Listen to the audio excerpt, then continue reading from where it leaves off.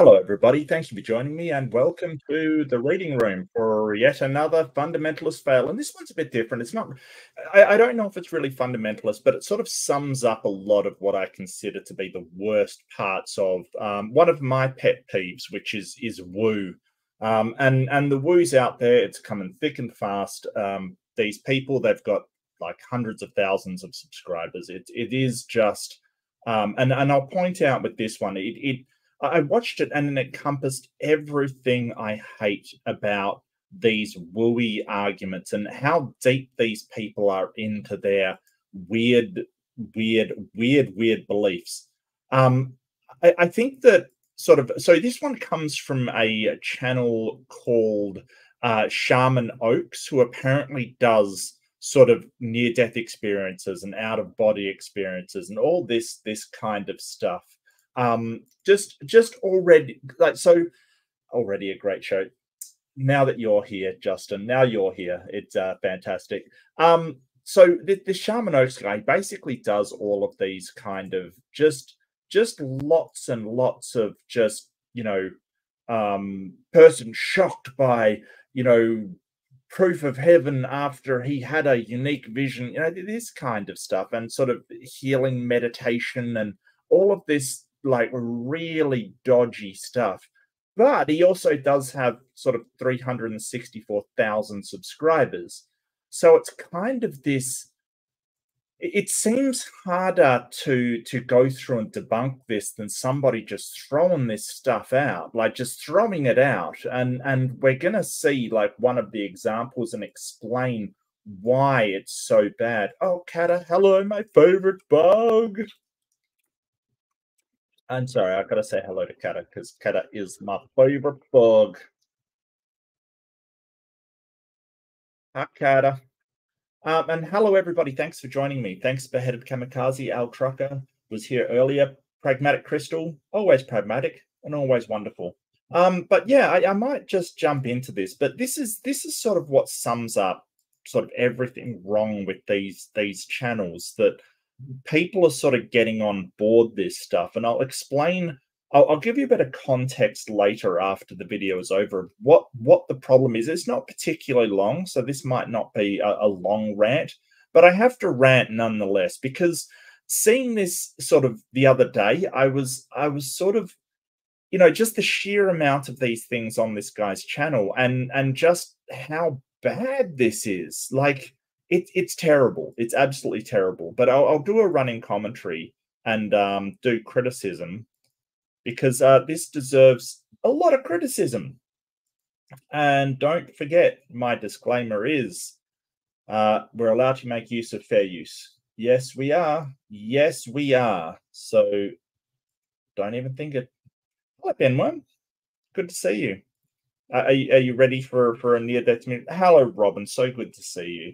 Are you ready for a near-death experience? And this one's weird because it's listed like, I didn't make this atheist thing up. It's literally called Atheist Died, Saw the Future, We Need to Change One Thing, in brackets NDE, or near-death experience. And it's like, well, how does an atheist have a near-death? Like, are they an ex-atheist now? Are they now sort of a believer? What exactly are we looking at now?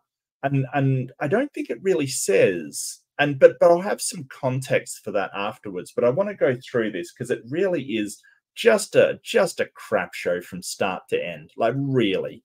So I'll start it off, and let's see Heather May, who claims to have a near-death experience. With friends who had just moved to Vancouver. I found it hard to breathe. I felt a lot of pressure in my chest. I thought, well, maybe I suddenly got sick. I didn't know what to think, to be honest with you. It got to be so bad that I ended up going to their washroom, and I stood in front of the mirror and I said, Heather, if you do not get help or say you need help, you're going to die.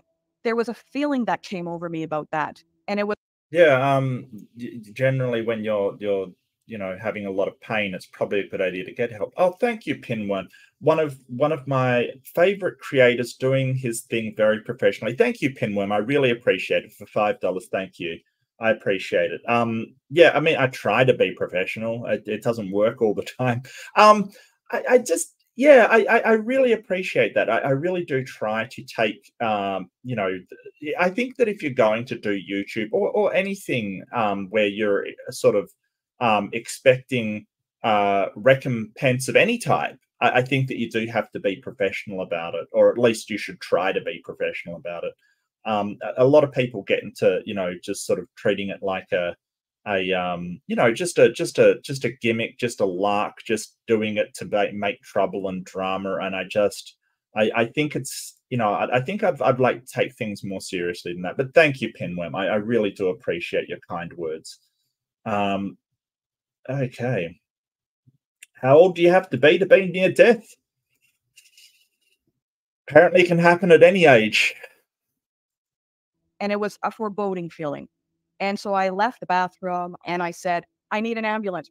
The music got turned down and they all looked at me and they said, what? I said, I need an ambulance. I need an ambulance right now, right now. And my fiance at the time said, no, I'll take her to the hospital. Do you really want to go to the hospital? I said, I need an ambulance. I said, don't take me to the hospital. You don't know this area. So anyways, I don't know what, I got picked up and stuffed into the car. Do we know this was actually a life-threatening thing? Is it a panic attack? This presumably was a life-threatening thing.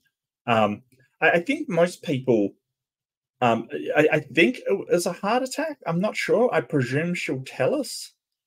Apparently, oh yeah. So Heather May had a near-death experience as an atheist suffering a heart attack.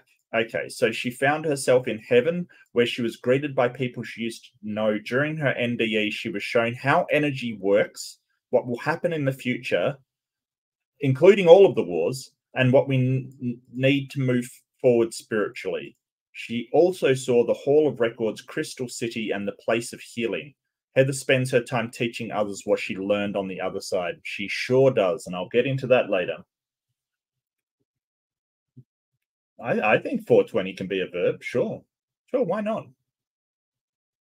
Sure. We're on a black highway. I have no idea where he's trying to take me.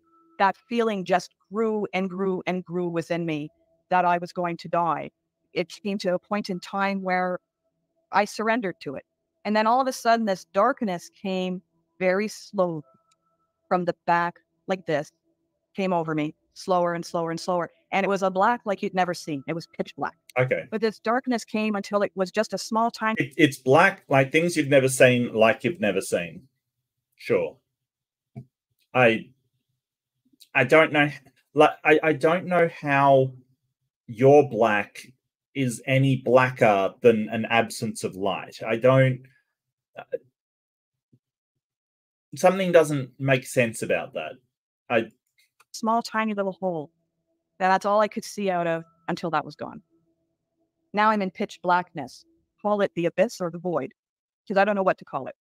But it was so comfortable. I'm sure you've thought of something. Oh, wait, you've got two names already, the abyss and the void. So you do know what to call it. Yep.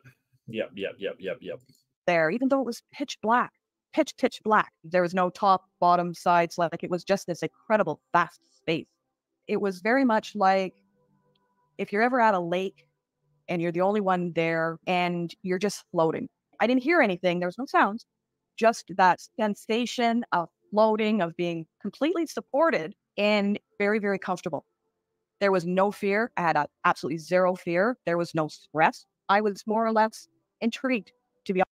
Well, I mean, I once had a dream where I fell down and hit my head, like I fell off rocks and hit my head, and there was blackness, and sort of I didn't feel or sense anything, and it was kind of comforting, but it was a dream. It wasn't real. Like, this is the thing. Like, okay, let's assume she's telling the truth, and she did have a heart attack, and she did sort of get close to death. She wasn't actually dead. Her brain was still operating.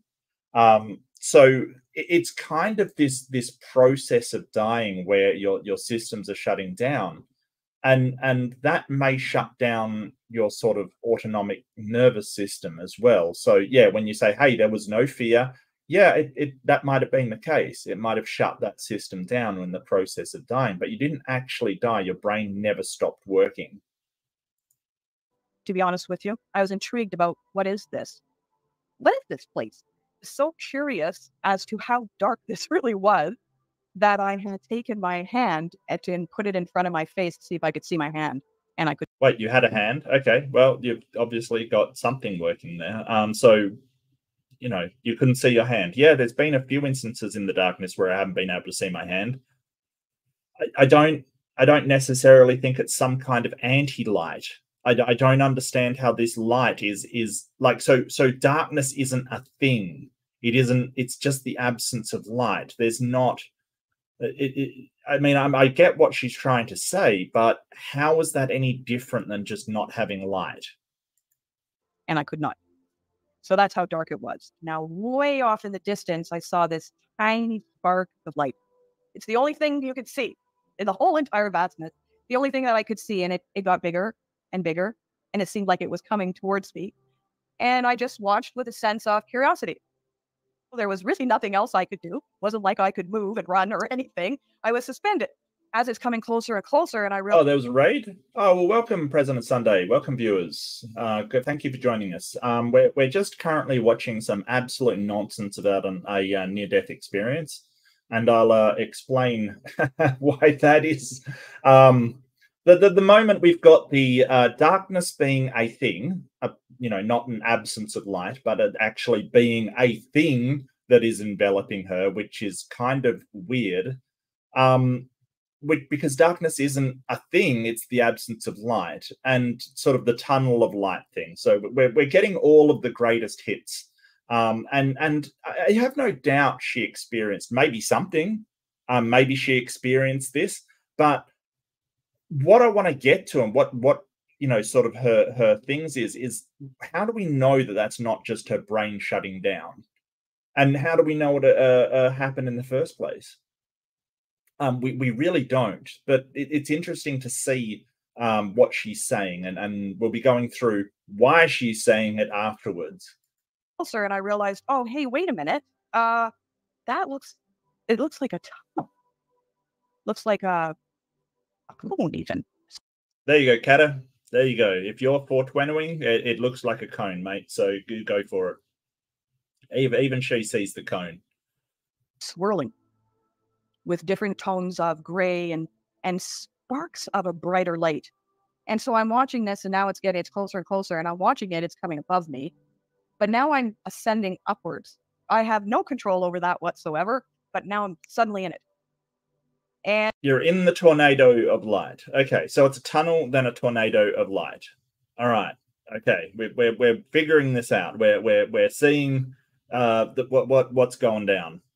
So the tunnel of light is a tornado. Is it like a tornado, like sucking you in, or is it sort of just standing upwards like in that photo? Is it sucking you in? Okay. And now I'm starting to get nervous because I don't know what that is. You know, I have absolutely no idea. I put my arms and legs out because I thought, well, if I could touch the side, maybe I could stop myself from going up, because I was trying to control the situation. I did not want to be out of control with this, you know, so, but it expanded on me. Oh man, you can imagine her just flailing, you know, in the ambulance, just flailing unconsciously, just trying to stop herself from going into the light. I don't know. Was she in an ambulance or did they take her in a car? I don't remember. It does sound similar to some of those experiences. And she was at a party, she did say. So, you know, my first question would probably be, did you take something at the party? Even if you were actually having a heart condition, that could certainly throw things off. On me. Yeah, that's right, Beheaded Kamikaze. She did say she was at a party earlier. And I mean, that's not to say, you know, I'm just going to assume she had taken something, but I definitely started to freak out a bit, because that really meant I had absolutely zero control. I had absolutely zero understanding on what was happening, and I didn't know what this was. But as I'm going up and up and up and up, and I could see, because you're kind of going up and over. It's actually an up and over feeling. And I could see at the top of the tunnel, I guess we could call it, this extreme bright light, extreme, extreme, extreme. And then all of a sudden I was there. And so I'm like this. yeah, it's like, I get you. It's kind of weird. Okay, so you got to the end of the tunnel of light. She's really dragging this one out, but I'm really interested to see where this is headed. Just one second. I've just got to. And welcome to all squid enjoyers. Welcome, welcome.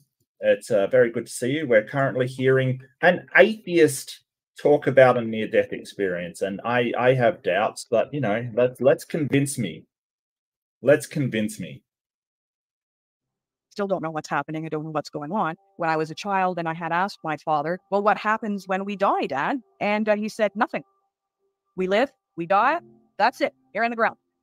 That's all. And so I took that as a little kid at absolute face value. And so, you know, that's why I didn't know about any of this. If I had read books or anything, I didn't know. One time when I was invited to my cousin's Sunday school, the teacher asked me if I believed in God, and I said no, and she was absolutely horrified. Wow. So anyways, I get into this bright light, and I'm stunned with the brightness of it. So it was like a blue-white light. A blue-white light. Okay. Okay, so it was a blinding blue-white light. I don't... Okay, sure. And within that white light are also silvers, and like there's a lot of depth to that white light. It's not just a color. Then there were people. And the best way I can explain the people coming out of the light were if you've ever been to a football game and you know those really large lights that they all have up there, you take every single one of those lights and you put them ground level stacked on top of each other. And then people coming out of that. And I'm like, oh, it's a mob. Run. It's the mob. Run.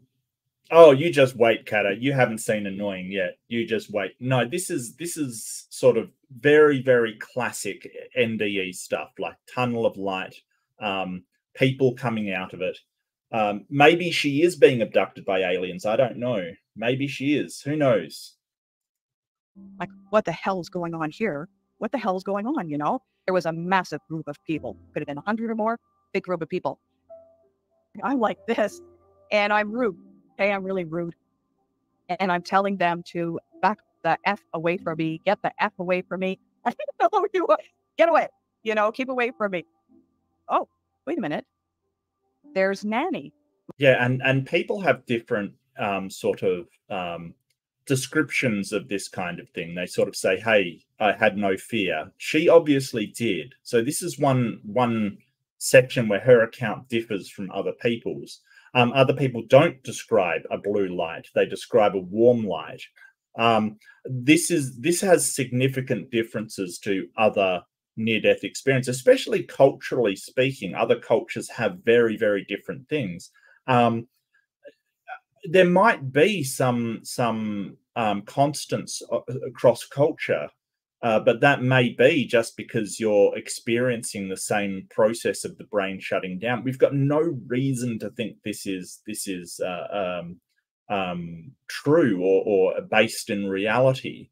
It may just be the way that the brain handles death and dying. My great-grandmother. Oh, there's my great-grandfather, there's my Aunt Alice, and my Uncle Dick. And like, I'm noticing these people that I knew that passed. And I didn't understand that.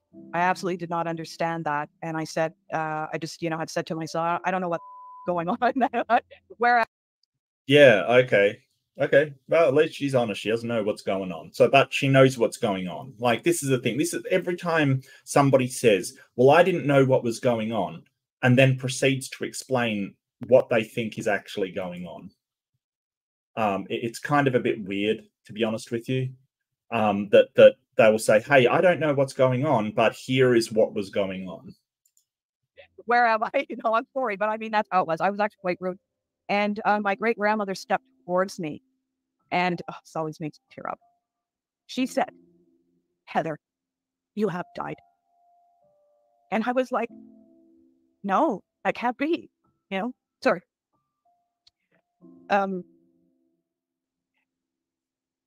She was the one who told me, because I didn't know. That stage was when I started to recognize the light, you know, that incredible light. And it was lovely. Yes. Beyond what we could imagine. Just incredible. And acceptance and support and kindness and gentleness. And I had fallen to my knees at the time. And you think, well, where the heck am I that there's a floor? You know, I mean, that was that. That's a good question. Probably one that you should be asking yourself.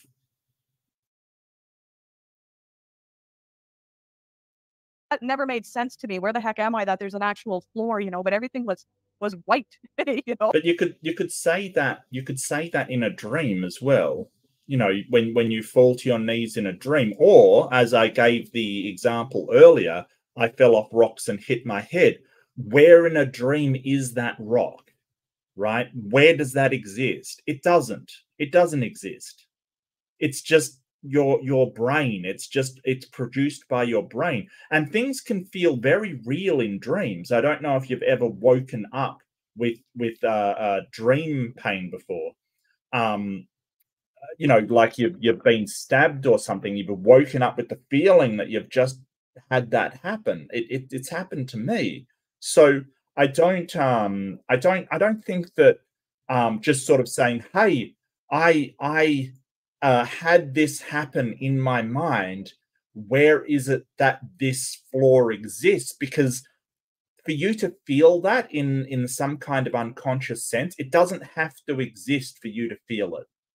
Dreams and these near-death experiences, there's no reason to think that there is actually physical objects somehow associated with them, and rather your brain is just triggering the senses to think that they are there. Like, for instance, I've woken up with phantom pain from being stabbed before or hurting myself. The pain doesn't translate over into the waking world. You basically, it's a memory of a pain. It's like this feeling that you had. But in the dream, it seems very, very real. I think sus is appropriate, actually, for this one. But it gets better. It gets way better. You know, and I had fallen to. Oh, and by the way, it is Friday. It is Good Friday here. I don't know what's so good about it, but it's good that all you guys are here. So maybe that's what's good about it. So, but here it is Esther, and Esther, we get Fundamentalist Fridays. The fundamentalist fails. Had fallen to my knees, and I was like sobbing. Hell, I don't want to be here. I don't want to be dead. I didn't even get to live. I didn't even get to do anything, you know? That was my main thing. I didn't get to do anything. It was too short. I'm sorry. You're in heaven, apparently, but you're lamenting that you're not back on Earth. I don't understand this concept. Oh, I made it to heaven, but, you know, I really missed, you know, having to you know, clean every week kind of. Like, what are you talking about? Like, if it's so amazing and so wonderful and so loving and stuff, why were you regretting anything at all? It's very strange to hear people go, oh, well, I made it to this perfect place, but I really, you know, wanted to do all of these things back on Earth. I don't know, maybe. And then there was another energy, higher form of energy, and I could only differentiate that by a feeling. The frequency vibration itself was higher. Oh, here we go. Here we go. Get into the frequency and vibration of energy. It's yeah. And you could only differentiate that with your feelings. So here's the thing. You've had a really unfortunate, apparently an unfortunate, you know, health concern, right? So you've had a heart attack or you've had something happen to you, and you have gone to a place that you basically have, you know, you're not physically there, and you can only differentiate this energy with your feelings. It's hardly something that we can, you know, hang your hat on as being absolutely real. I was told that I was going to be okay. Yes, I have died, and that we immediately went to a life review. It was really fast. I'm sorry, a life review. You had a review of your life. a life review. You're being marked on this stuff, apparently. Okay. Which, you know, and I do have to point out how much this contradicts with other people's experiences of NDEs. Not a lot of them say, oh, we had a review of my life. That's what we had, a review. But it was an interesting life review. I wasn't afraid of anything, and I wasn't afraid of this presence, and that's all I can explain it as, is a presence. Didn't see a face or anything. Everything's telepathy. Even when my grandmother was talking to me, everything is just immediately in your head. Immediately. Maybe it was just all in your head. Immediately in your head. It was telepathy. Maybe it just was in your head. The life review, it's as if you're so submersed in it. It's not like watching a film, or it wasn't like that for me. It wasn't like watching. That sounds like a game show. Yeah, absolutely. I got to read this out. Hello, ladies and gentlemen. This is Life Review, the show where we go through that time where you pissed your pants at your son's recital. Yes, you too could win a washer and dryer in Life Review. What happens if you're a complete pile of garbage? Like, you just you know, you get it replayed and you're like, yep, I did that. What if you're proudly trash? You know, like you just see yourself, you know, doing a dump in the street and you're like, yep, deserved it. Yep. It wasn't like watching a movie. Above me, the signs, below me, I was immersed in my life in all sense of it, but be well beyond the five senses. Well, interestingly enough, I have read reports on sort of life flashing before your eyes when you're in a very dangerous situation. And I have heard one hypothesis that it's sort of your brain trying to find memories that may be able to help you out really quick. So there may be something to your life, but this sort of life review stuff, people don't say this in NDEs. This is where her account diverges very strongly from everybody else's. Senses, well beyond that. I think the most interesting thing about that I had found was the understanding on how we affect one another. Even when we have a thought about somebody, they pick it up. It's subconscious, but they pick it up, and they'll store it. You know, so if you have a really harsh thought about somebody, they pick it up and they bring it into themselves as part of their understanding of themselves. As children, there was this one gal, we were friends, but we were always fighting with each other. It was kind of one of those odd friendships. We were mean to each other, but when we got along, you know. And there were some things that I had said to her that she took into herself as a truth. Yeah, so this seems like wishful thinking to me. She's seeing things that and relationship that she's had, and it comes out. It comes out as this. You know, I helped this person. I helped this person in their time of need, and I helped this person. You know, they took this thing I said on board. It seems very sort of as a band-aid to what may have been a very dubious relationship. I just had a thought of you, Mark. Did you pick it up and store it? I'm always thinking of you, Justin, always. So yeah, absolutely. Right into her body as a truth, as I did as well. And we always were in an energy exchange between the two of us as friends, always in an energy exchange. So you never know. What kind of energy? Like, this is the thing. I hate it that they throw out this idea of energy, like you share energy with somebody. What kind of energy? Like, if you're just talking about emotional, sort of, they're sort of using emotional energy as an actual thing. So I don't think there's any actual energy being exchanged. It's just your emotional interactions with people can have effects on you. Is that an exchange of energy? No, it's not. No, it's just how you interact with people can affect you. But there's no like sort of spiritual actual energy being transmitted back and forward, because energy in physics is the ability to do work. It is actually something. And sort of you can be affected by people, sure, but that's not a transmission of energy. It's just your reaction to what they're putting out, your emotional reaction. On how I hate it when people use sort of emotional entanglements and emotional sort of interaction as some sort of energy, because it's not. Like, somebody is, just say somebody is an absolute douche canoe to you, that you can isolate yourself from that. And I do so on many occasions when I'm with, you know, sort of very, very horrible people in a room. You can just, you don't have to sort of respond to it.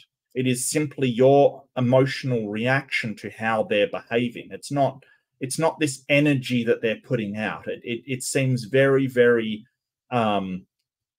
it's just woo. It's just this whole idea of, oh, I'm going to project this energy. Not to say that you can't sort of, you know, manipulate people with what you do. It's just, you know, yeah. The whole idea of calling it energy is kind of a bit silly. A little bit of kindness to somebody can change their life.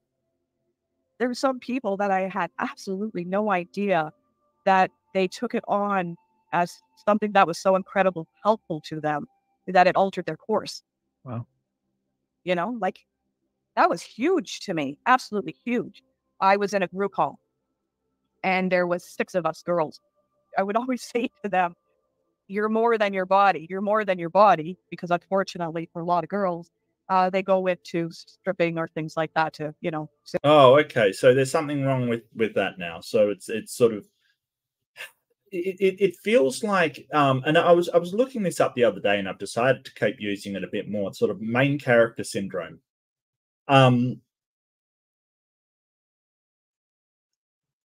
Main character syndrome is kind of where you think that you're the main character in a story. That you think that sort of you have this massive a massive sort of part to play, that you have sort of this special touch.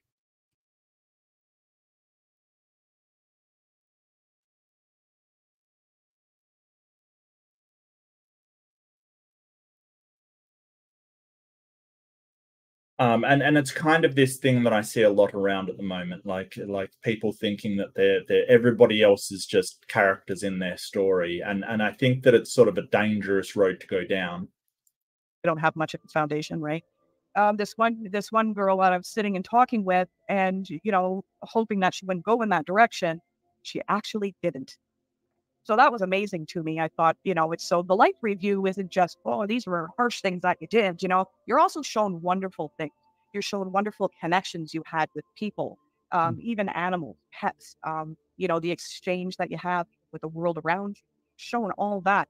But what's interesting about it is you really feel, see, sense, know exactly how the other person felt. 100%. So it's almost like you're a part of them, but you're not.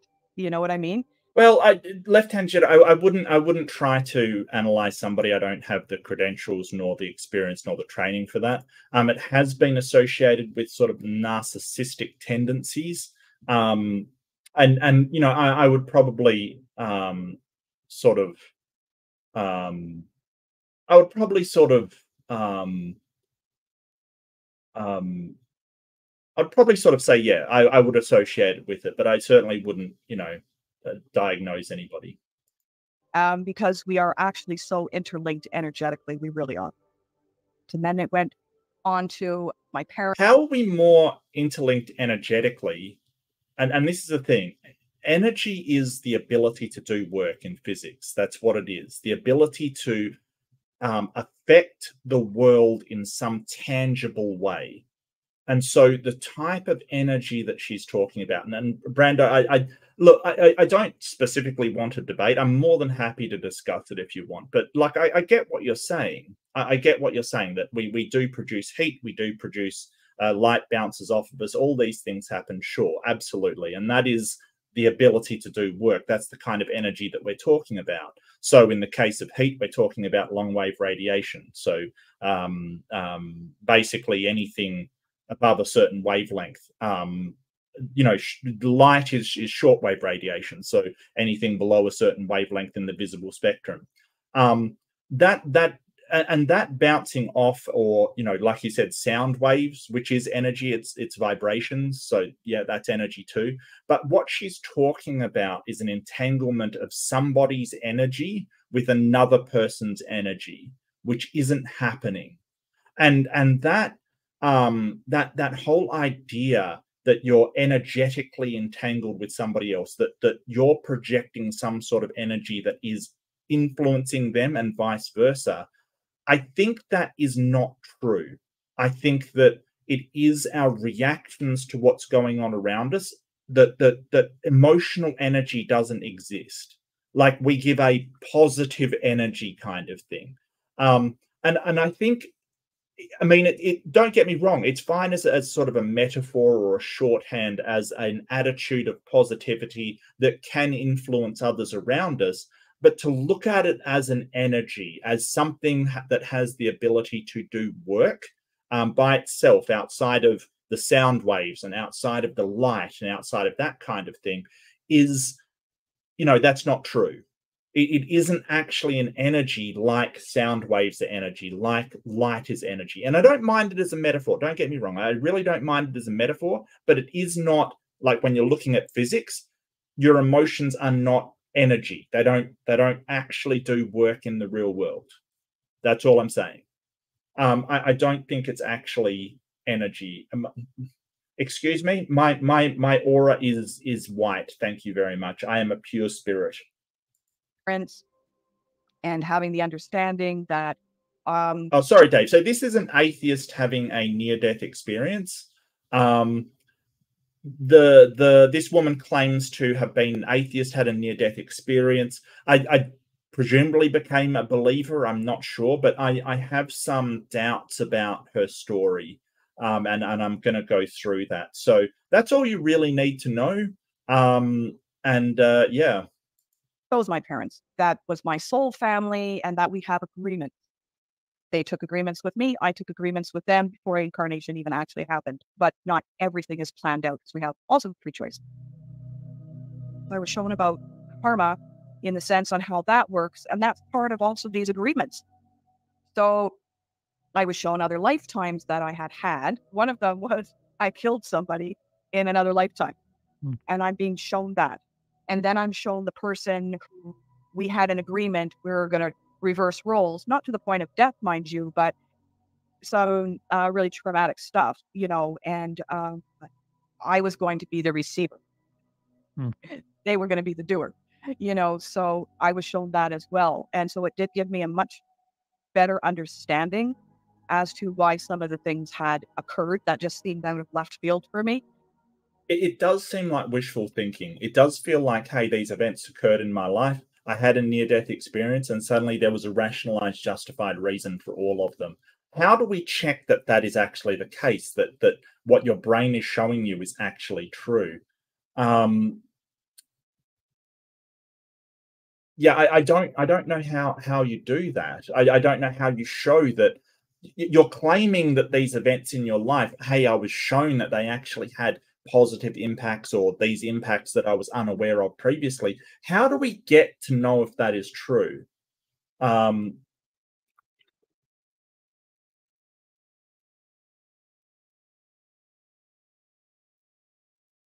So the atheist is a Buddhist now? I'm not sure if she's a Buddhist. I don't know. I don't know. It doesn't really say outright. She might just be into spiritualism and stuff, but, I'll get to that afterwards. And it's no problem, Brando. No problem at all, mate. It's all good.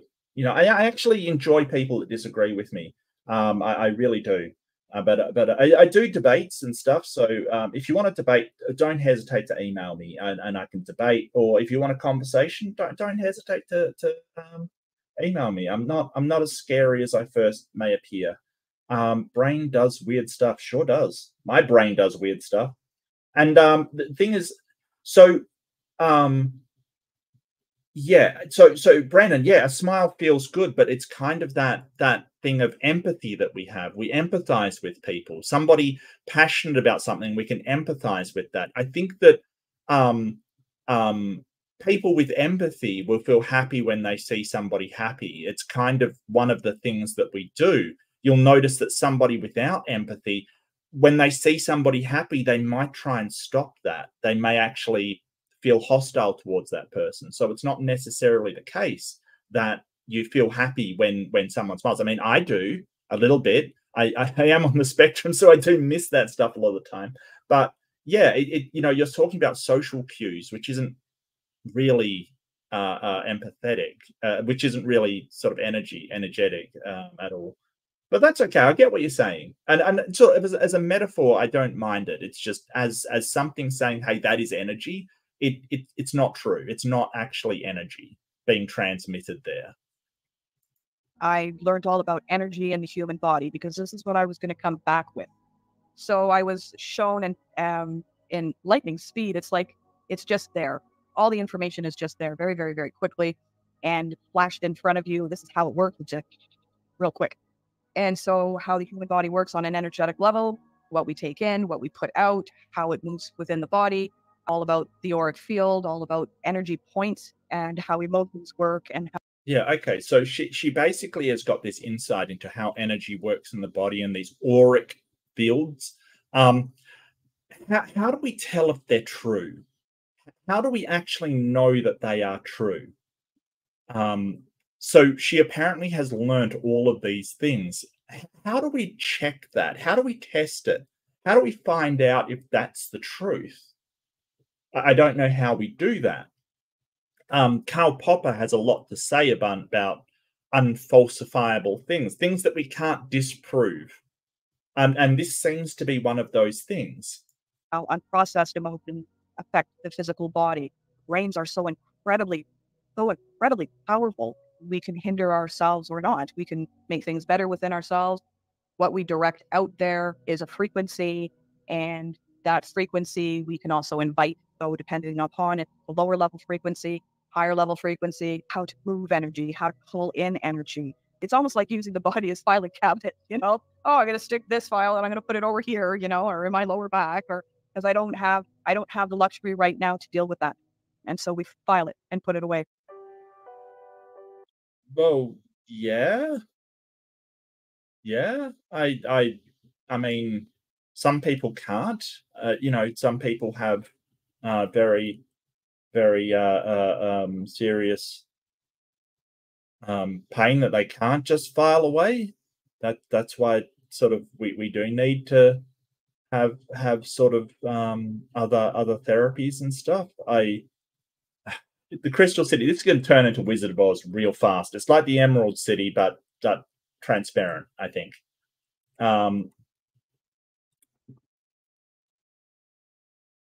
Well, we're off to see the wizard. Here we go. Here we go.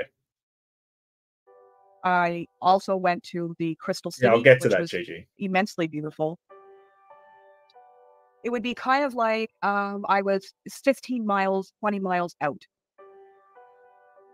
And I wasn't there very long. Somebody came to meet me. I didn't get to see their face Who was this person? Who came to meet you? Was it the wizard? Was it the Wicked Witch of the West? I don't know. or anything. I didn't. I just knew it was a body and somebody who really liked me because they gave me a great big hug.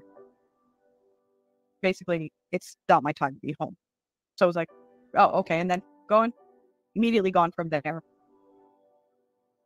I was Okay. Okay. shown the place of healing for souls who have done their lifetime. And sometimes lifetimes can be really traumatic. And we go to a place of healing. There's healing pools. There's healing water, which is incredible as well. So yeah, and everything's marble. Everything was marble, white marble. It was quite interesting, actually. Columns. There was columns. White marble. Why marble?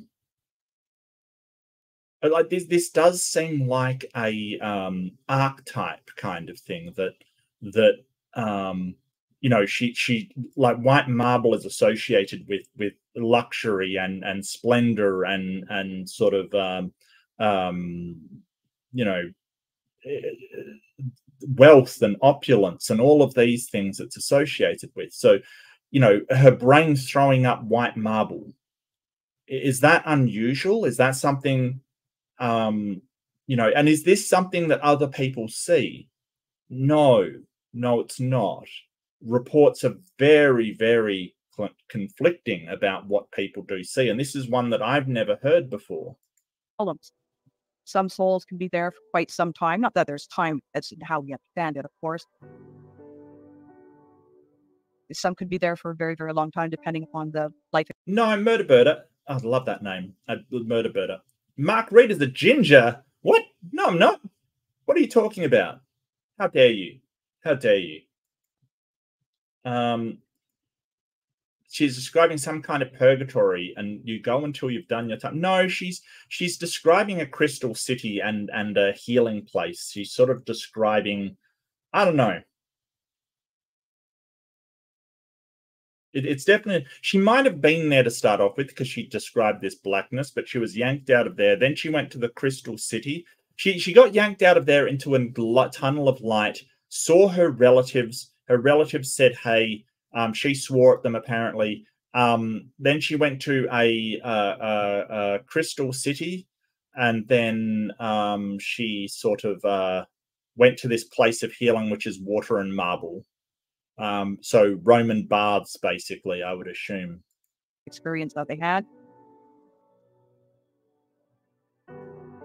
The Hall of Records. And there was the Hall of Records. I call them the Hall of Records because, I mean, at that time, that was the language that I used. I'm not sure if this is sort of, you know, a near-death experience or, you know, a Jedi temple. I don't know what this is because not a lot of people describe these things. You know, this baths of healing and, you know. And I understand that everybody calls it Akashic Records. It's fine. Doesn't really matter what we call it. Well, that's hardly surprising, mate. Yeah, it's kind of Christian beliefs sort of encompass all of it. You know, we're in a culture that has this overtone of Christian faith, so it's hardly surprising that your mind will throw up like that. As much as I dislike it, and sort of the you know, I was talking about this with iconography, like why do singers use devils and demons and things like that, and people in music videos you have things like semiotics, which are, you know, if you want to sort of show purity, you use white and light colors kind of thing. If you want to show darkness, it's black and reds and things like that.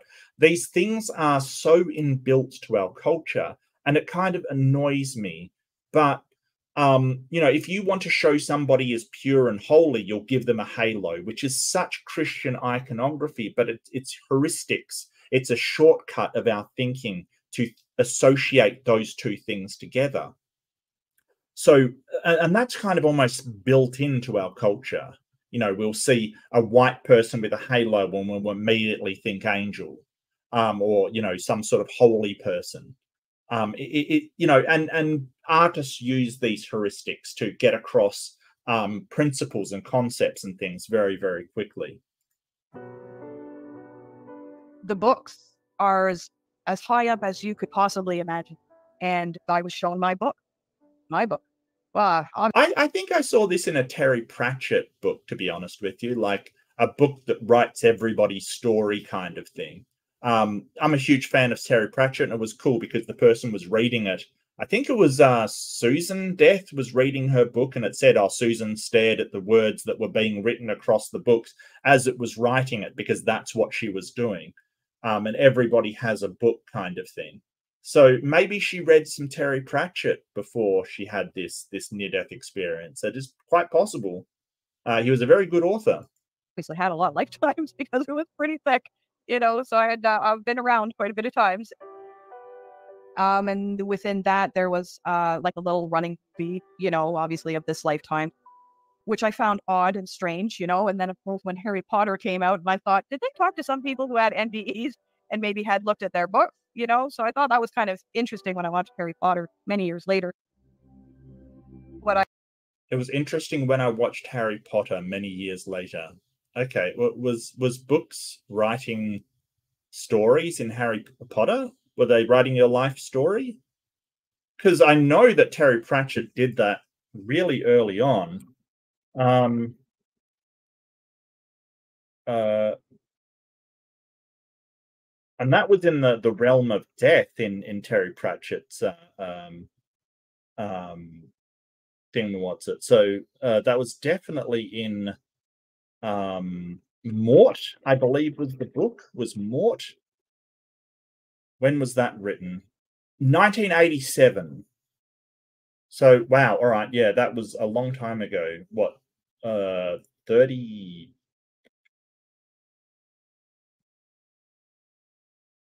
That's true. That's 100% true. Yes. Oh, it does that in Harry Potter. Right. Writes the story of your life. Okay, I wasn't aware. I was also shown was on a soul. If that is in Terry Pratchett, they stole. If that is in Harry Potter, they stole that off Terry Pratchett.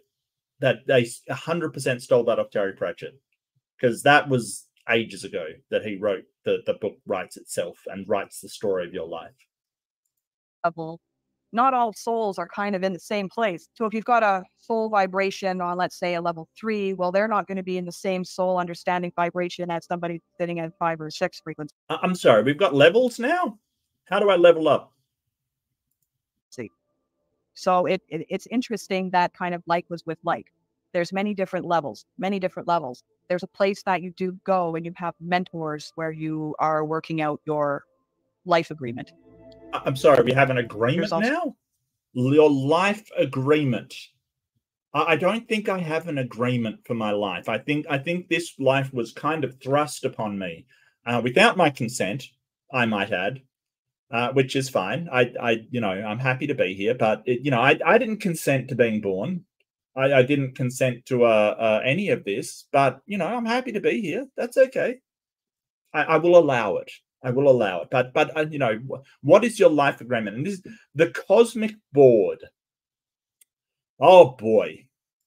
So a cosmic board, is it the same as what people are talking about nowadays as the Federation? No, it's not. Different.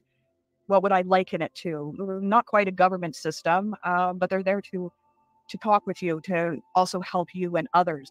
And they're from multi dimensions. And it's hard to wrap one's head around that. I totally get that.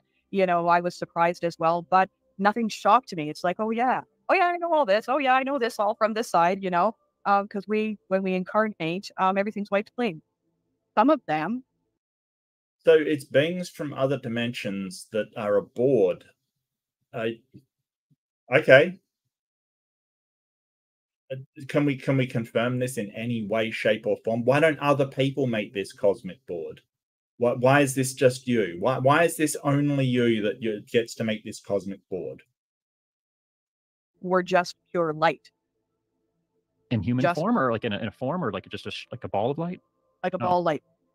A ball of light that would kind of change colors from pinks to whites to maybe very, very pale blues. Others, I could actually see their faces, really. Some of them had a white cloak.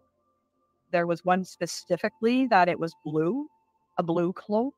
When you're there, you know that they're from other galaxies, other dimensions. We know they're from Ravenclaw with a blue cloak. What are you talking about? Like, how do you know that they're from another dimension because they're in blue? What is this? This is really weird. Yeah, and it's kind of, I agree, Beheaded, and it's kind of this, well, I felt like they were. And they all come together. They're extremely wise. Some of them, I guess, we would call them like, maybe they look like ETs, Yep, definitely. Yep. So aliens are extra-dimensional beings that you see after you die. Okay. I would definitely say that, but I can't say that I could really see the face of every single one of them. I could not. It was a long table, and they were all sitting around it, and that area was illuminated. But anything around that was black. It's the Illuminati. The Illuminati, after you die, the Illuminati appears full of aliens. And, you know, this party that you're at, were they like, was it a watch party or something? Were they watching Close Encounters? I don't know. I don't know, but I suspect it was a watch party for Close Encounters. Oh, okay. Well, I don't know exactly where we were for that. But there were also time periods being shown, modes of travel, which I haven't really spoken about before. I, at the time, called them wormholes. Yes, yes, yes. She just said wormholes. Yes, that's what she said. So the sort of, yeah, the interviewer, if you've noticed, he doesn't have to prompt her a lot. She's sort of doing all of this very, very sort of, well, I have all of this lined up, ready to pop off the tank, and there's probably a reason for that. But wormholes are a physics phenomenon. It's sort of a I mean, we haven't even confirmed their existence. They're just sort of something in physics that people have postulated. So all of this is reflective of, you know, sort of like the energy and the wormholes, and sort of, it's very Deepak Chopra-ish, right? It's very sort of science fact mixed with science fiction, mixed with this spirituality kind of woo stuff. And it seems very disingenuous when you put it all together. It seems like she is sort of regurgitating a lot of common tropes from modern life, essentially, just tropes.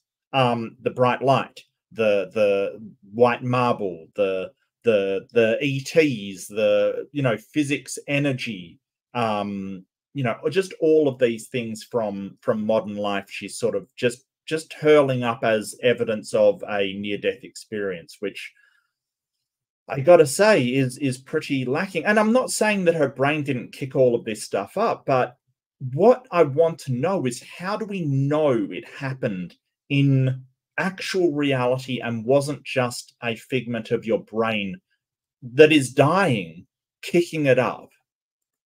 I went through a couple of them. They were showing them to me. It was flashes of color, like a tube, and it was extraordinarily. I think that's the Doctor Who graphic. I think that's, I'm expecting a TARDIS at any point to come flying through that thing. Fast. I felt it was kind of a bumpy ride, but I don't know why I felt that way, but it seemed that way to me, you know. But it's modes of transportation to get from one place to the other, but not for everybody.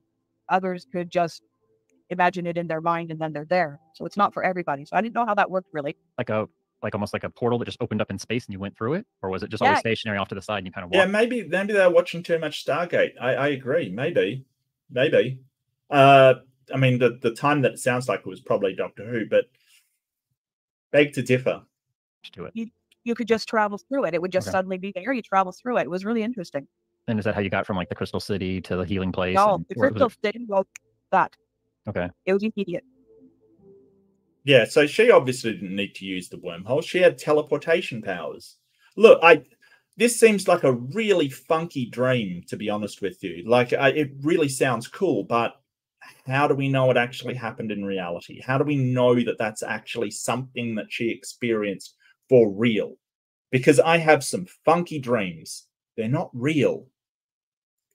I always like to ask people, how real was it? Could it have been a dream?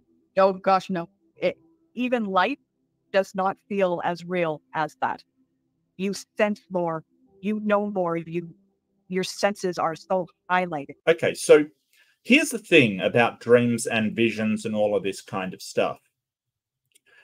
You cannot change light levels in them, right? So you can't, your brain can throw up what the light is like, but you can't voluntarily change light levels, because the amount of light that you're being subject to is always controlled, sort of, it's hardwired into our eyes. So for instance, if you're dreaming and you want to know that you're dreaming, flick a light switch on and off and the light levels won't change, because that's unable to be controlled. It can't be controlled.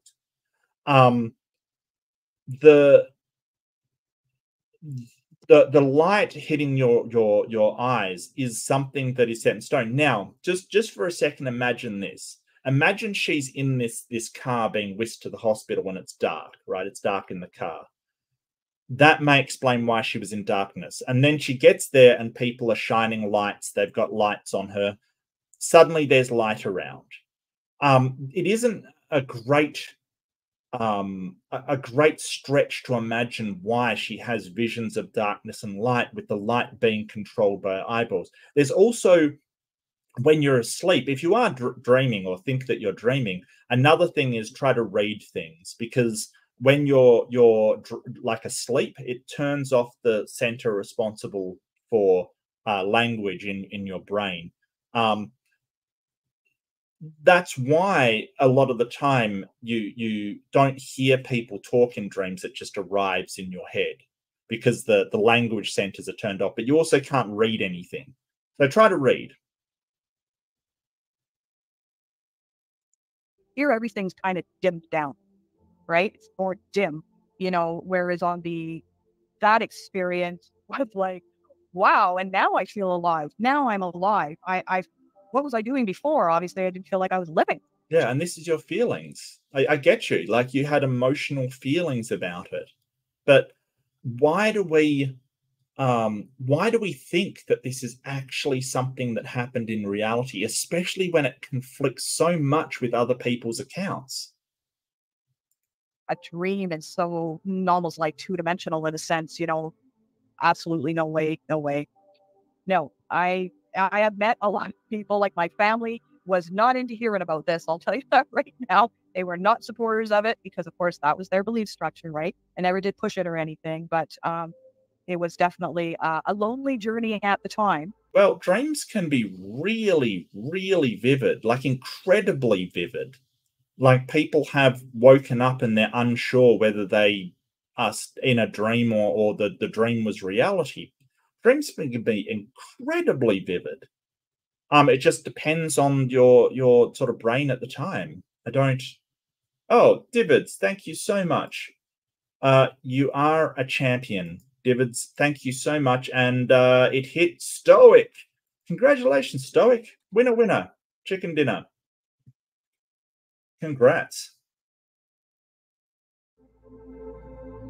Were you shown the future at anything? And here we go. Seeing the future. This is something that we can test, right? You basically claim to have been shown the future in the afterlife when you had this near-death experience. Oh, absolutely, Stoic. Yeah, we know emotions can be manipulated. We can, manipulate emotions through drugs. That's more than possible. Like, we use drugs to manipulate emotions with people that are depressed, or people have some sort of MDMA, for instance. They get incredibly loving and actively empathetic towards people and just care. We know all of these things can be affected like that. I mean, that was part of the reason why they used sort of LSD on people, kind of thing. We know all of this can happen. So, a brain that's dying and releasing chemicals, I don't see why we should trust that to be actual real. Ugh, you're going to ask that one. This is the future. This is something we can possibly test, kind of thing. So we can test to see whether her predictions for the future of what she heard can actually come true or not. That's something we can, she's got some testable predictions now. Oh, hello, Justin. Is it a raid? If someone's raiding, welcome. I don't know if anybody is. I don't know if Claude's is big enough to pass over from me, but thanks, Claude. Appreciate it, mate. I'd say no, or we can skip over it, or I can just not include it. But I'll share it, and then you decide. I don't want to scare anybody. I don't want to scare anybody. I think I'll be okay, lady. Look, what's her name? Heather May. I think Heather. I'll be fine. I'll keep it together. You trust me. I will woman up. I will harden my ovaries. I will keep it together. I really will. It's my whole thing, and I do talk about it. I was sitting in some kind of chair of some kind, and there were golden balls about this big. So much. Anybody like balls? It's going to be about the balls. Get out your balls, people. Bigger than a basketball. And I was sitting, and it would come in front of me, and it would open up and there would be a movie in there. It was the start of mankind in wars, murdering each other all through the Earth history, one after. Oh, whoa! And Yahooligan, your boy, Yahooligan gifted 10 readerships. You champion. Who did you hit? Gabriel Things, Spooky Bedhair, Eric Erpelding, Icarus, Professor Phil Bell, the Prof. It got a membership. The Dark Canuck. I love that. The Dark Canuck. Like all of the other Canucks are light. It's the Dark Canadian. I love it. Hayward Jeblumi, Kiwi Burb, and Stoic already had one. Dean Wolfos. Wow. All right. Thank you so much. Thank you so much. Winners, everybody. Woo! Nice one. Wow. Thank you so much. I really appreciate it. The next, one after the next. And it just kept going. It was actually, the level of trauma was huge. Absolutely huge. Death. Lots of fires and lots of death from water, flooding, what we now call tsunamis even. There was lots of... Oh, and Left-Handed Jedi is on the board as well. Thank you so much, Left-Handed Jedi. And we have Big Thank Flying Wayne, Stephen M. Hawley, Lucky, Rhubarb. That's a really rhubarb. That is rhubarb in really weird letters. That's cool, though. I like it. Jasper, thank you so much. Awesome. Winners. Enjoy your emotes and yeah, thank you so much. Thank you. Test. That's, we're coming more into our world today. Definitely saw all the wars. I mean, it was just absolutely excruciating to watch. Yeah, bad. A lot of unrest in our world. A lot of unrest. Yeah. There's been a lot of unrest. There's been a lot of wars. So about these predictions of the future that you're talking about these predictions of the future that you were shown. And not to be outdone, I'm going to unload one as well. There you go. David Street, Space Potato, Skirmish, Tinker Phil, Jolly Roger, bam.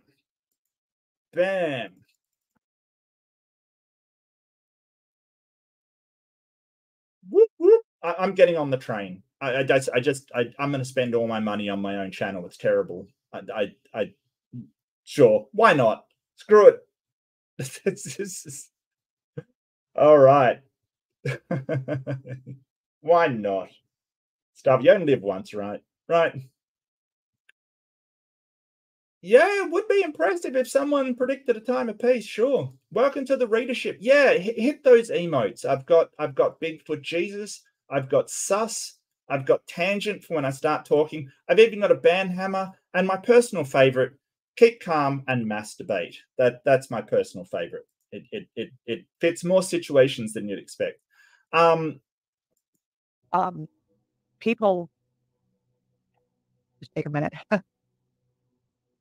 Desperate to be heard. You don't look like you're actually crying. I maybe it's just me. Maybe you are. I don't know.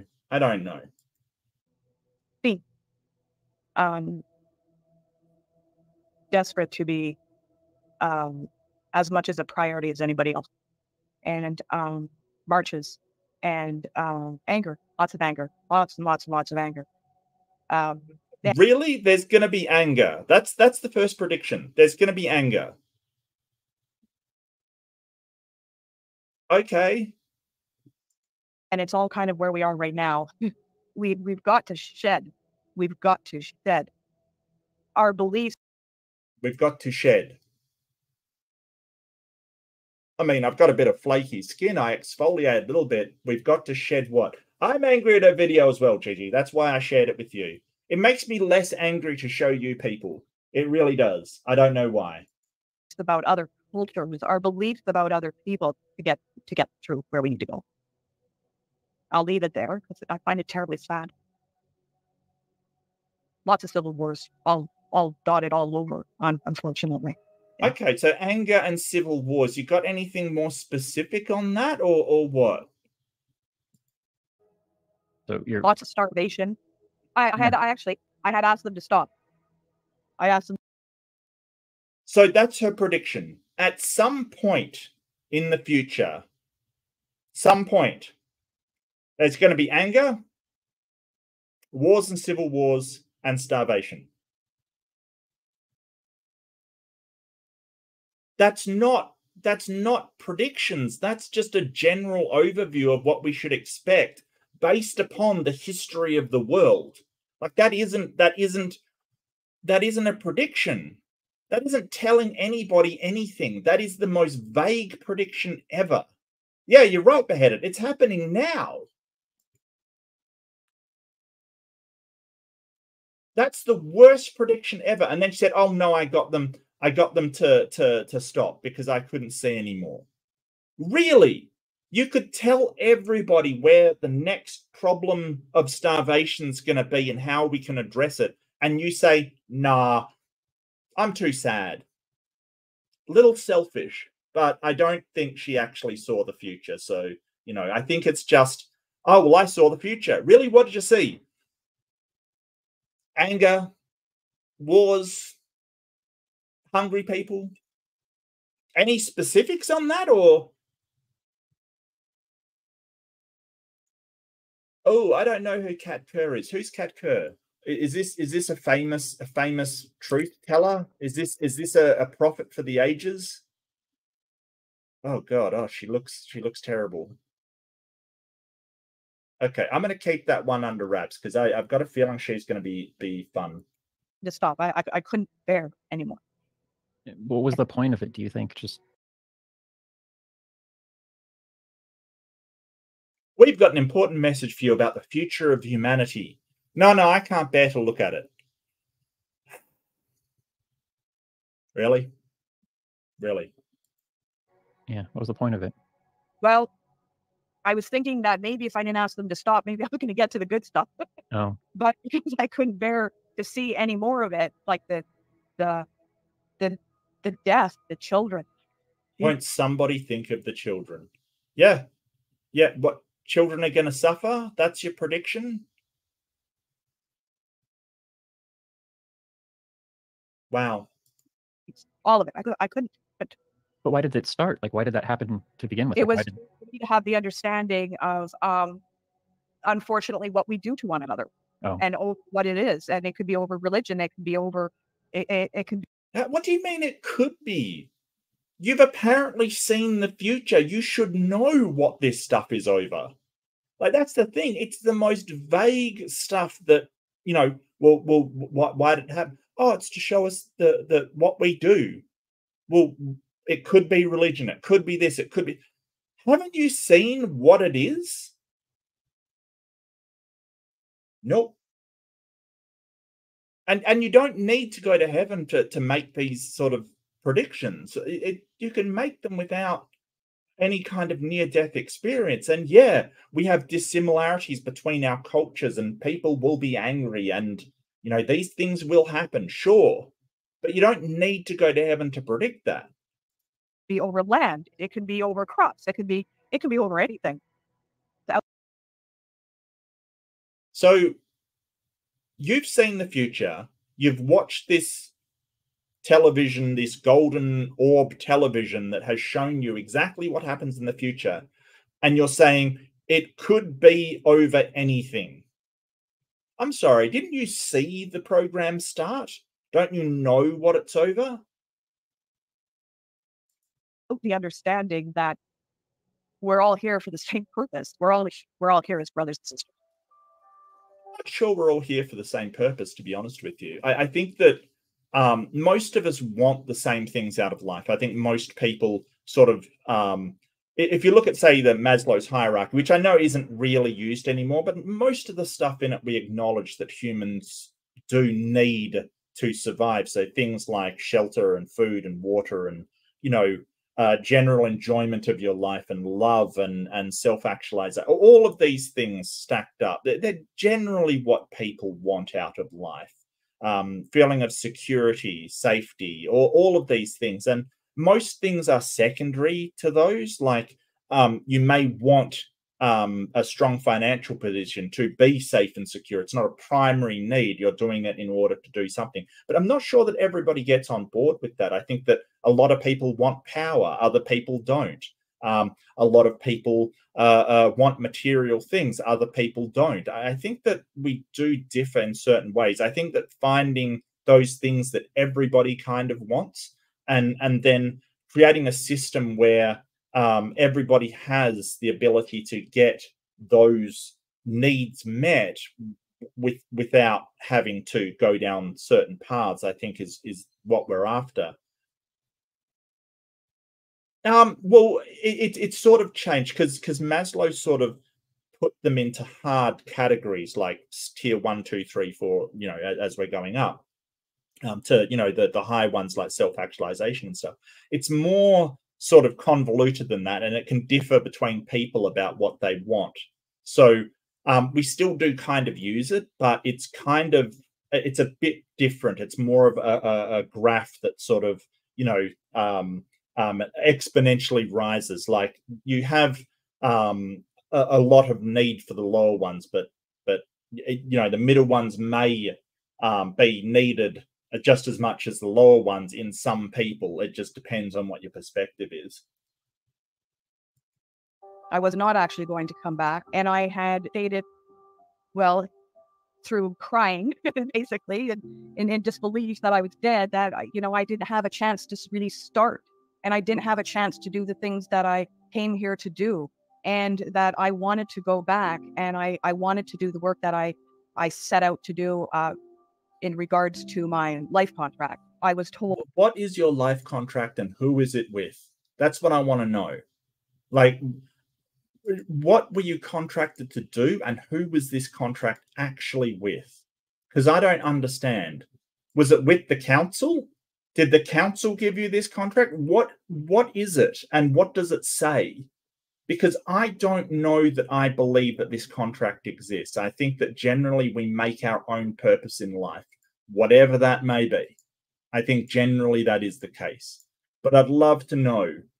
I'd love to know what this contract is. You took a contract out on your own life. Well, at least it'll be easy to fulfill, Big Bad Mama.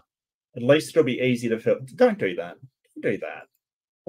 Coming back was going to be. You'll have to go and see the Council of Illuminati and see your life played in front of you. It's going to be a bad time. Don't do that. Far more difficult than before I died. On a physical, emotional, mental, psychological level, it was all going to be extraordinarily painful. And there were things that physically I wasn't going to be able to heal, and I was going to live with that pain. So I was to be prepared for that. Then I was asked again, do you want to come back? No. Yes, I do. Because when I was over on the other side, I firmly believed that I could do a lot of that work. Yeah. Yeah, and the thing you've got to remember about near-death experiences, they're not actually death. They're near-death. Your brain is still operating because nobody, as far as we know, has had total brain death and then come back from that. Like once your brain has stopped, it has stopped. It will not recover. What we're talking about is the shutting down of your essential organs like your heart, your lungs, all of that stuff. But it doesn't mean your brain has ceased to do stuff. It will still do stuff. So it's not actual death because you're not dead. You're near death.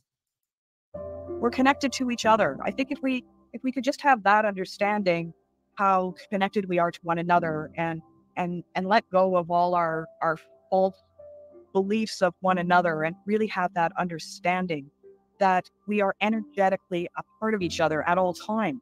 We're all human, period. You don't have to have all these divisions and everything that have been created. I think if my wish could be anything, if we could just get to that. This interview's also been heavily edited. I don't know if anybody else has noticed that as we've gone through. Like there's a lot of cuts and stuff. which is kind of weird to have an interview that's cut so much. Usually you would do an interview and just take what the person says. You know, that would be the ordinary journalistic approach. But this seems to have been cut, and it seems to have been cut in her, you know, editing out whatever of hers that maybe doesn't fit or doesn't sound good. It seems very, very odd to me why you'd have so many cuts in an interview. Understanding. How do people find out more about you? I'm on Instagram at got_insight. So here we go. Here we go. And this is what I wanted to point to at the end of why this account exists. 28 years energy and chakra reader and a Reiki master. Right? So literally her info for, yeah, two times near-death experiencer. So apparently it happened again. Yeah. So, I mean, I'm not sure how old she is. She probably doesn't look any older than 40-something, I would say. Which means that while she may have been an atheist, she definitely was into woo. Probably when this happened, or at least got into woo right afterwards. Like this is sort of, you know, she's a Reiki master now. I don't know, you know, sort of how hard it is to become a Reiki master. I don't know if there's accreditation that you need to have, but it is in her best interests to sort of say, hey, there is an energy between everybody, because that's what she does for the living. The more that's cut off there is certified Usui Reiki master and mindfulness and breath meditation teacher, DM for free consult. So she's out sort of promoting herself. That's what she's doing. She's promoting herself. This isn't a interview with somebody who's had a near-death experience and just wants to share their story. She's actually using this thing as part of her credentials.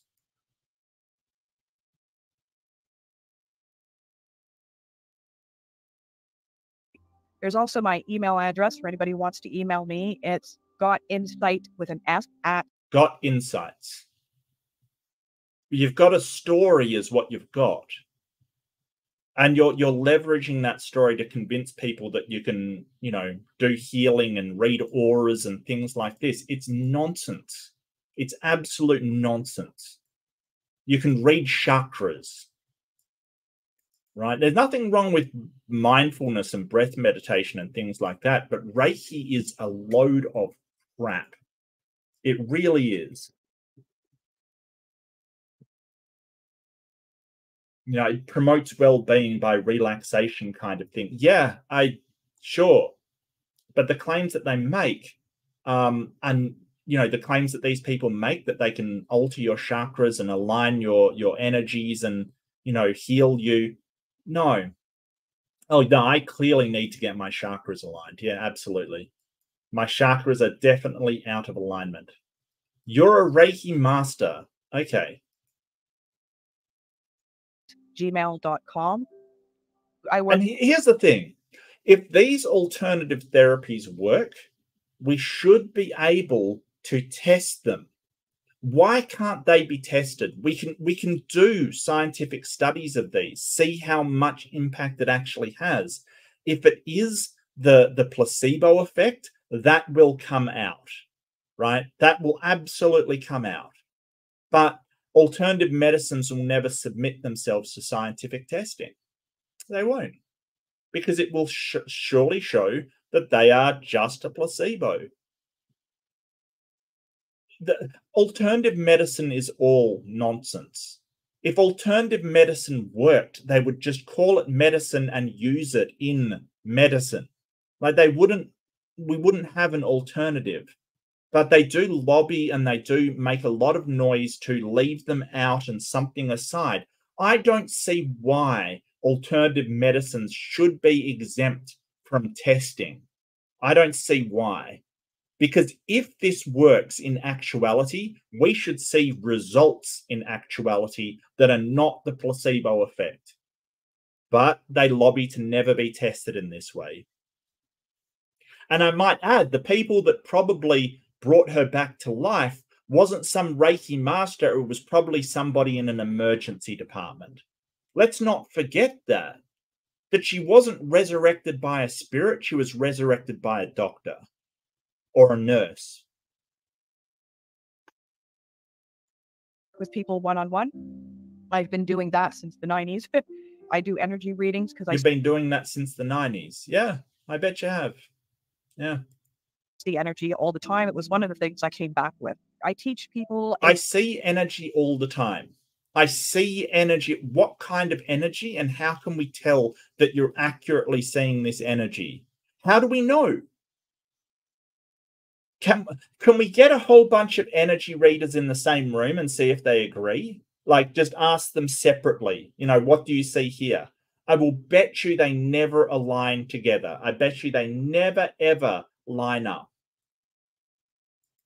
Everything that I learned on the other side and how to work with energy, that's what I teach. And I give them tools so they don't have to keep coming to people like me to learn how to do the work for themselves. And that's it. So yeah, come to me, learn how to cure yourself. I've been through a near-death experience. I see energy. I see this stuff. Yeah, apparently she did come back with magical powers. So a lot of this stuff can be tested. A lot of it can be sort of, does this actually work? And you're right, Justin. It's either been proven to not work or hasn't been proven to work at all. And as I've said, the alternative medicine people, they don't like to be tested. They sort of say, hey, ours is outside the bounds of science, and it shouldn't be. John Hopkins? Okay. I wonder what the results of that were. I really do. You're reading my energy? Oh, mate. I bet you are. You can always read my energy. Hey, Titan. Good to see you. But yeah, this is sort of the stuff that really drives me crazy. It's the, I had a near-death experience, come and buy my woo.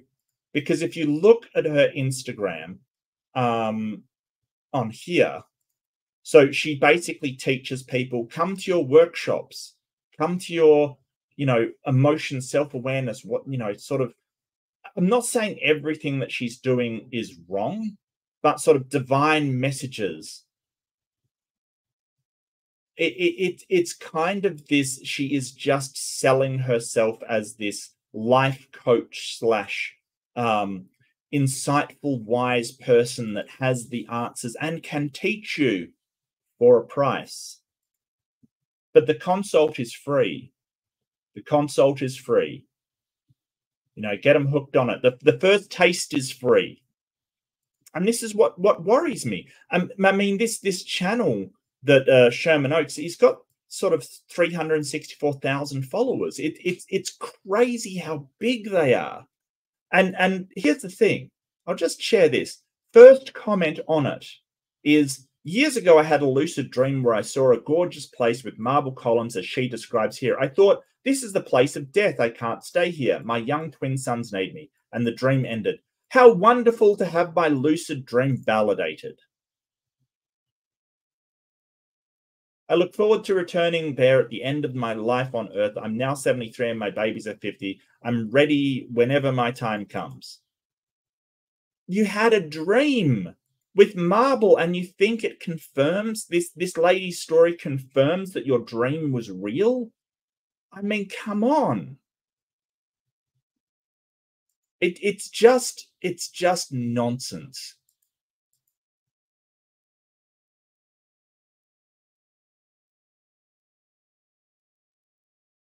Yeah, so that's this lady Heather May, who is basically probably making a living off of telling people she's had some kind of insight. And I mean, I'm not saying everything that she says is bad. Like, mindfulness is a thing in psychology. It's certainly helpful.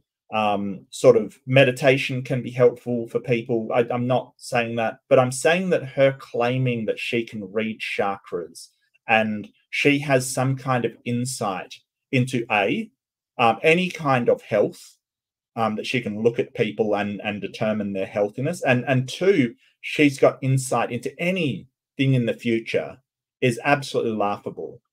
When she's asked to sort of talk about the future, it's so vague. It is so nonsensically vague, and so unable to be checked upon.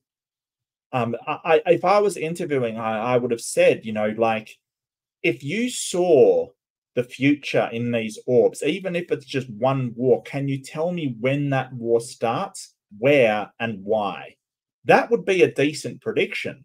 You know, if she says, hey, a civil war will start in the Congo, in this country, you know, just say it starts in Zaire in 2025 because of lack of food.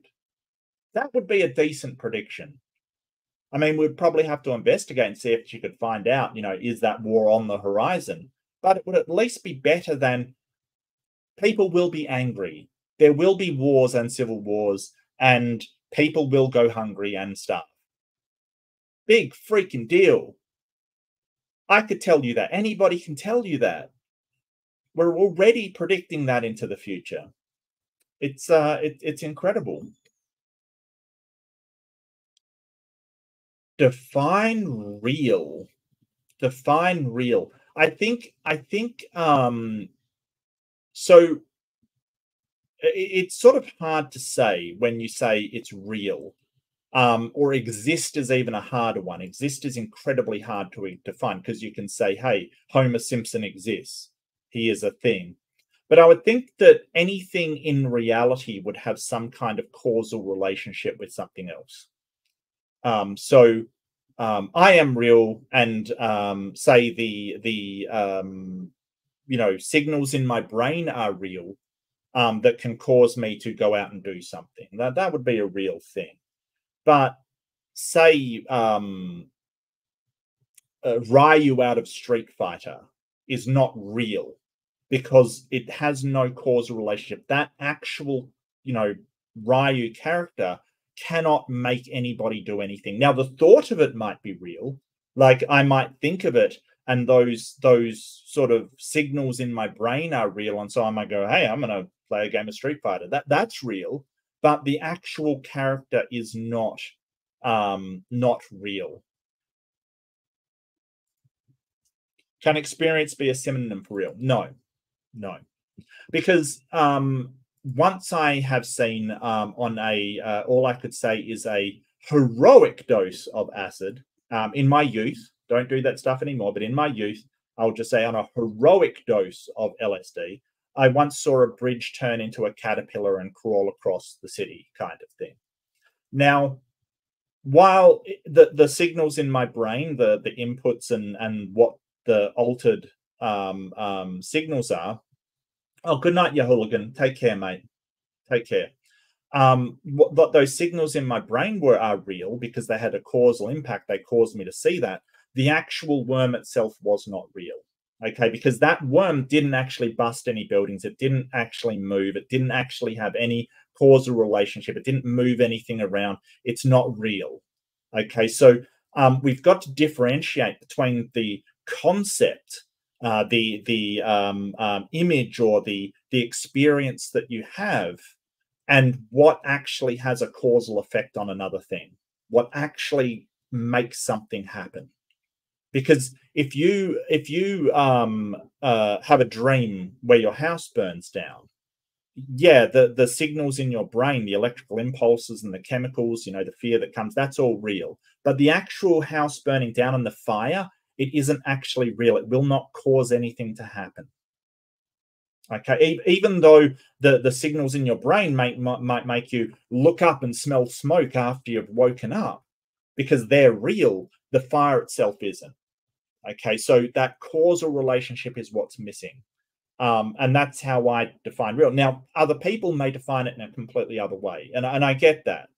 But I think that is how I would define something as real, as if it can causally react with something else.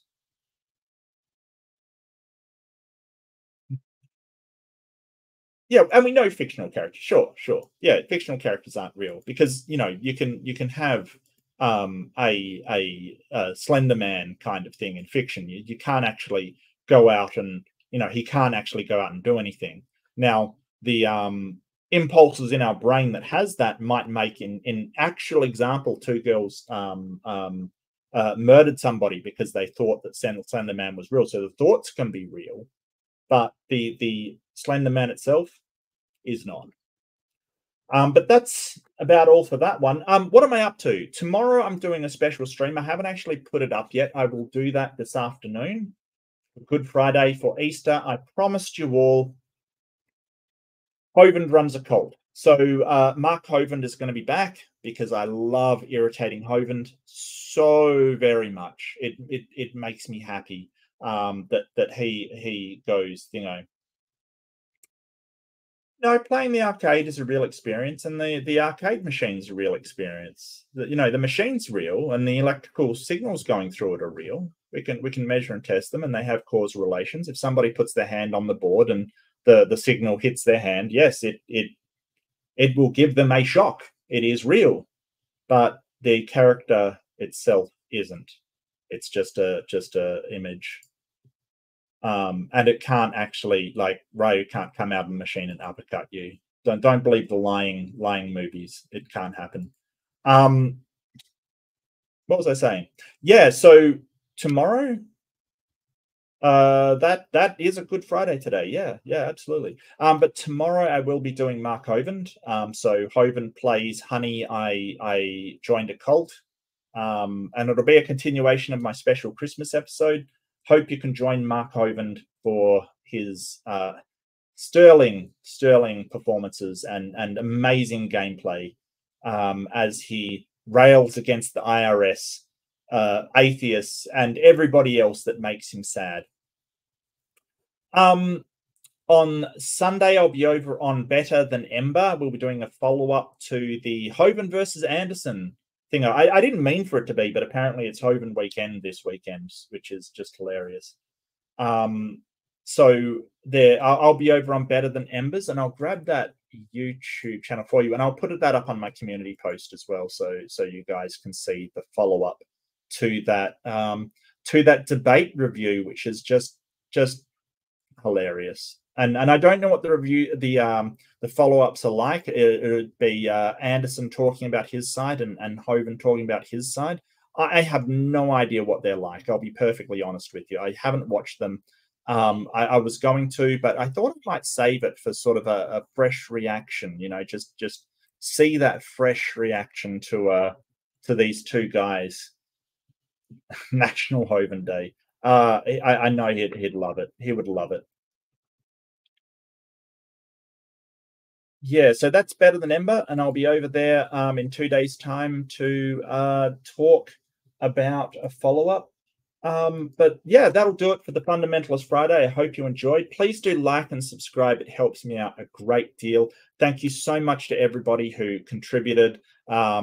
Pinworm and Divids, Yahooligan, Left-Handed Jedi, and myself. For some reason, I don't know how much I get back of that money. Probably almost nothing, quite frankly. But I don't know, I was just taken by the spirit of doing readerships and decided to do one. I don't know why I did that, but I'm sure someone will explain it to me after I die.